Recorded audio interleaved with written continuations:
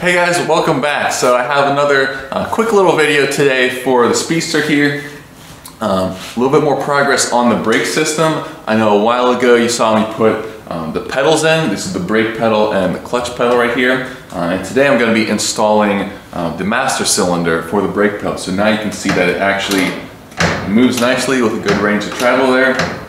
I made up my own little bracket down there to mount the master cylinder.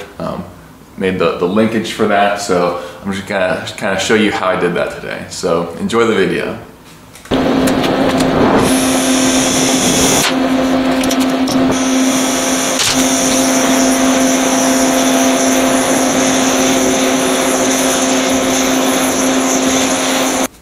Okay, so I was trying to sort of heat this up and then bend this tab out a little bit further away, and then I'd bend these tabs back straight a little bit to kind of get a little bit more distance there.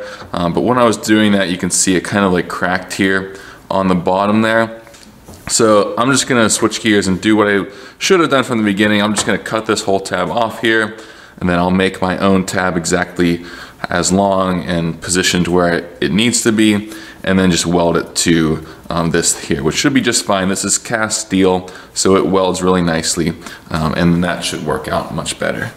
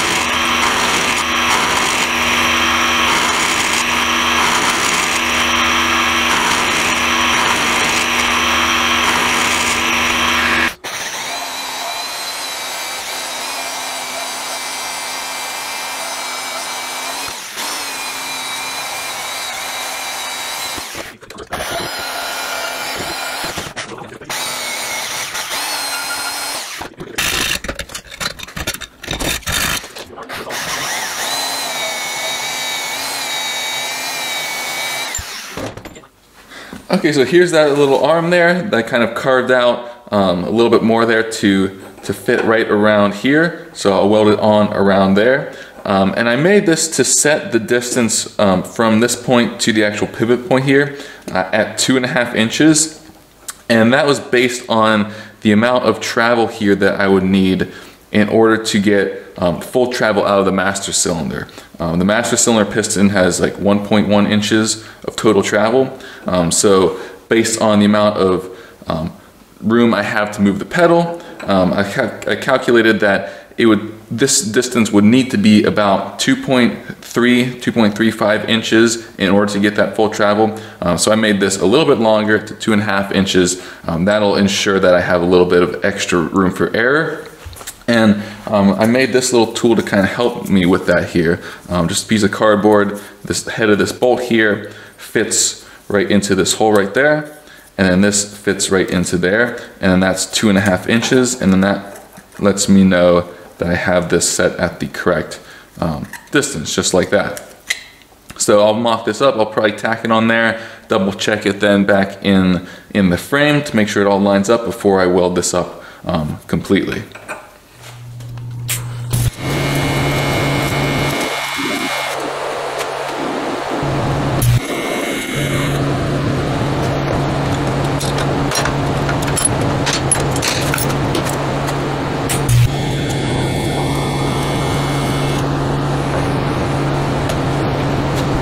So now what I'm doing here is machining the plate to actually mount the master cylinder to. You can see I'll start out by drilling and boring out the main hole here to locate the master cylinder on, and then I'll drill a couple holes for the bolt holes to bolt the cylinder up to it, and then cut the profile out on the bandsaw.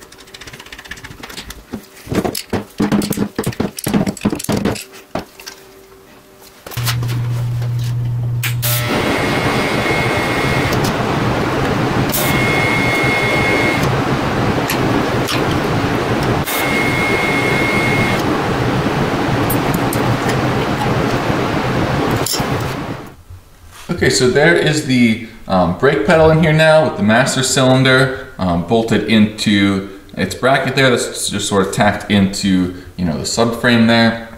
And I have it connected right now. It's kind of hard to see, but you can see I have that sort of like mocked up linkage there connecting the brake pedal to the master cylinder. All that is a piece of aluminum here that I made to kind of like mock up the shape that that bracket's gonna need to be, so I can make this out of like a nice piece of much more sturdy steel now. And this is the original push rod that came with that master cylinder, and I'll probably try to incorporate this into this piece here. Like maybe I'll have a steel bracket that comes up to here that's threaded into this piece here, so that's still like adjustable if I want to adjust like the brake pedal at all. It'll make it really easy. And then I just need to make, you know, this little bracket here with a couple nuts on the top to hold that in.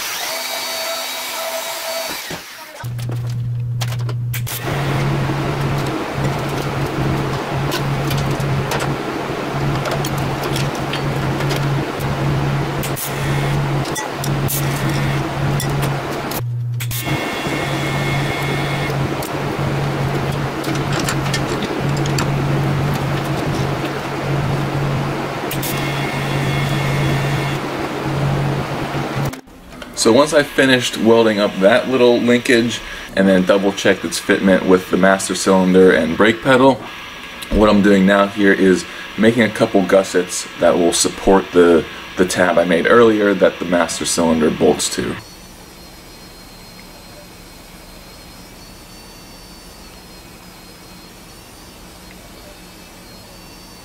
And so here you can see how those slots I cut in those gussets there kind of made up with the tabs I made on that original bracket there. And I always like doing things like this when I'm welding together steel parts like that, because it creates an actual mechanical fit between the parts so that you're not relying completely on a weld to hold things together. Okay, so here's sort of the final setup I have here. You can see that pedal all the way, but we got the brake pedal right here, connected to master cylinder right there, welded down on the bracket there, and you can see the linkage that I have there, how that presses right into the master cylinder when you press on the pedal, and I think it turned out quite nicely. As I kind of said before, it does hang down a little bit. Of course, it's not ideal to have, you know, your brake components like that below the frame, and I might try to put some sort of like guard on here or some sort of shield to actually like protect that a bit, but there really wasn't anywhere else I could put it in here. I was very limited with the space I had, and you can see it how I have that linkage there even like, you know, bent up so that I can raise that master cylinder pretty much as high as I can without running into the floor and without having some crazy weird linkage on there. But I think it'll work, and it's a pretty nice simple setup there. The brake pedal does bottom out on the cylinder in there, so I know that I'm getting maximum travel out of the actual master cylinder. And then and that's pretty much that, yeah. So in the next video, you're gonna see me make some custom brake fluid reservoirs for this. The reservoirs that came with this thing are these super ugly plastic things. So you know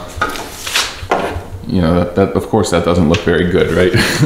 I could try to hide it like in here, but no, that's kind of dumb too, because then you can't actually reach it. So I'm gonna make some custom stainless steel brake fluid reservoirs, and that's gonna be a fun video. So look forward to that next week, and I'll see you then.